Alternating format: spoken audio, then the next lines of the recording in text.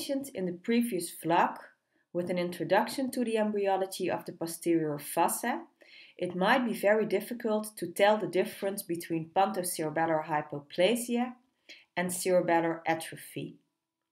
This is an 8-year-old patient with capillary telangiectasia and atrophy of the cerebellum. And clues that are in favor of atrophy of the cerebellum are abnormal signal or gliosis in the cerebellum because of the metabolic origin. The pons is not involved when there is atrophy of the cerebellum that has started postnatally. If there is a hypoplasia of the cerebellum and pons, you can have a look at the supratentorial compartment, because patients with pontocerebellar hypoplasia often have associated abnormalities, mainly in the posterior part of the brain, such as polymicrogyria or periventricular heterotopia, and also abnormal basal ganglia are associated with pontocerebellar hypoplasia. This is a 2-week-old neonate with hypoplasia of both the pons, cerebellar hemispheres, and cerebellar vermis. And as mentioned in the introduction and the embryology of the posterior fossa, the cerebellum is formed by proliferating cells of the rhombic lips that cover the membranous area. And when you look on the coronal plane at the rhombic lips, they can be subdivided in rhombomeres, and the cerebellum is derived from R1, the first rhombomere. So the entire cerebellum is formed from a very rostral structure. The lower rhombomeres form the nuclei of the pons and the inferior olivary nucleus.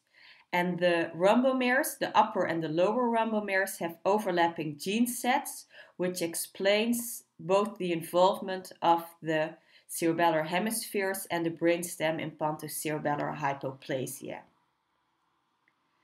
Pontocerebellar hypoplasia is an umbrella term, and there's not only hypoplasia in many cases, but also superimposed atrophy on the hypoplasia.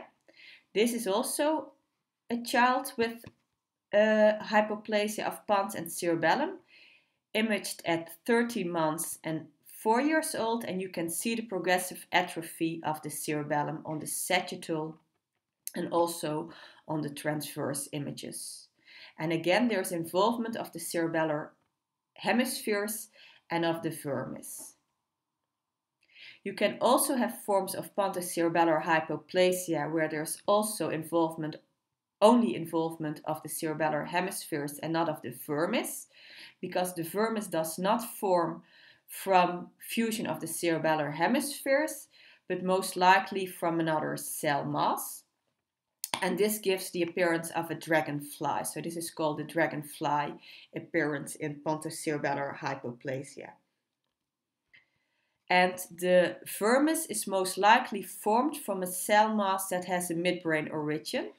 And this is a human embryo of 29 millimeters, gestational age 9 to 10 weeks. And when going from cranial to caudal, you can see the cerebellar hemispheres forming from the side. And there's this cell mass marked with an asterisk. That is going to be the cerebellar vermis. And the cerebellar hemispheres are here coming in from lateral, and the vermis is coming from above. And this is the level of the inferior olive, where you can also see how big the inferior olive is, emphasizing its importance as a nucleus. There are also diseases that are not classified as pontocerebellar hypoplasia, although there is hypoplasia of the pons and cerebellum, because there's also abnormalities of the midbrain, as in this case of a CASC mutation, where there's also tegmental abnormality, as you can see here. Thanks for watching, and until next time, when we will continue with abnormalities of the cerebellar vermis in Dandy Walker malformation.